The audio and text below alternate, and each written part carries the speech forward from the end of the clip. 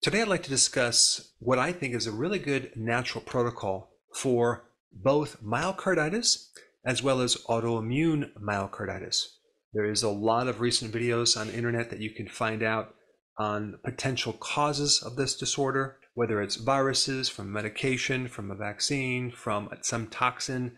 So I'm not going to get into that. What I do want to talk about is what to do naturally, what are some alternative things that you can try, and why you should try certain things. Now, the problem with myocarditis in the first place is we have this inflammatory condition in the heart muscle, which can then lead to fibrosis, which can then give you a whole list of additional problems, from dizziness to shortness of breath, chest pain, the inability to exercise, chronic fatigue syndrome, irregular heartbeats, and the list goes on and on and on.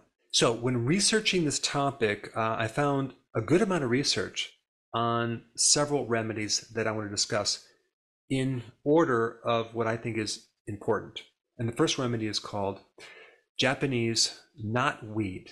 Okay, this is an invasive weed that spreads all over the place, yet it has some really interesting properties. Number one, it has resveratrol, which we all know is an anti-aging phytonutrient, but it also has something else called emodin. Okay, what is that? That is a natural chemical. It decreases inflammation, and also it's antiviral. And so that would be the first remedy I would recommend. And as far as dosage goes, whatever's recommended on the label, I would just take that, just one time per day. Now, the next most important thing to take is a type of vitamin E that is not tocopherol, called Tocotrienol. Okay, and it's not just Tocotrienol, it's Tocotrienols. There's several different types, so you want to get a blend. There's the alpha, beta, delta, gamma without the tocopherols. Now the question is why? Tocotrienols has some very interesting properties. It can help inhibit fibrosis. So if you have inflammation in your heart muscle, the worst thing you can get is scar tissue. So this can potentially help prevent that formation. Plus, it has a powerful anti-inflammatory action. So combining decreasing inflammation as well as stopping the conversion from inflammation to fibrosis is a really good thing. And tocotrienols also has been studied on the inside of the artery as well. But in this situation, we want it to act on the heart muscle, the myocardium. The problem with mixing tocotrienols with tocopherol is they both will have a tendency to compete with each other. So we don't want that. We want the tocotrienols only without the tocopherols, because tocotrienols are roughly about 50 times stronger. And when we're dealing with myocarditis, we want to do whatever we can to put out the fire. And whatever it says on the back of the label, I would recommend ×3, okay? And you would just take it 3 times a day, morning, afternoon, and night. And if you could take it with a little food or a little bit of oil, okay, like olive oil or coconut oil, it will absorb much better. And number 3, vitamin D3. Why? Because vitamin D3 is the most potent vitamin for inflammation. It's not really even a vitamin. It's like a natural hormone that has very strong anti-inflammatory properties. And we're trying to put out this inflammation, so vitamin D3 is essential.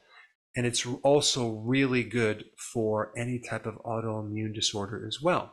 I would recommend taking it in 10,000 IU units twice a day. So it would be a total of 20,000 IUs per day, and you just split it up. Take 10,000 IUs in the morning and 10,000 IUs in the evening. And so vitamin D3 kind of acts like cortisol, but without the side effects.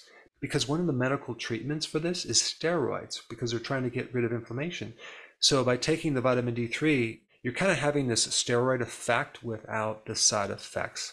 All right, the next remedy is called olive leaf extract. You know about the olive oil, you know about olives, but this is something in the leaf. And there's a compound called olenolic acid.